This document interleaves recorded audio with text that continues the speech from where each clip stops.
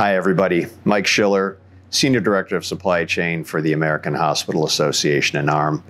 And I'm here to talk to you about the AHRMM UDI Forum that will be coming up this fall. We talk about a resilient healthcare supply chain. It's been talked about for quite a bit now. We firmly believe at AHRMM that in order to have a resilient supply chain, we really need to begin to utilize data standards. We need to be utilizing global location numbers. We need to be utilizing the unique device identifier.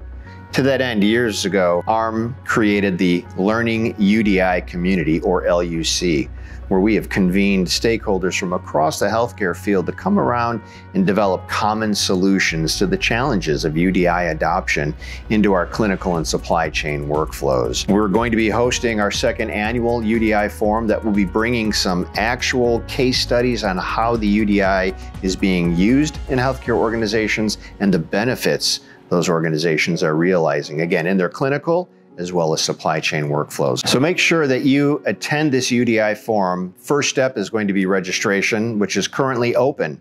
So I encourage you all to go out, register, and join us for this 3-day event and learn how the UDI is being adopted and bringing benefits and positive change to the healthcare organizations that are using it. I sure hope to see you there. Thanks, everyone.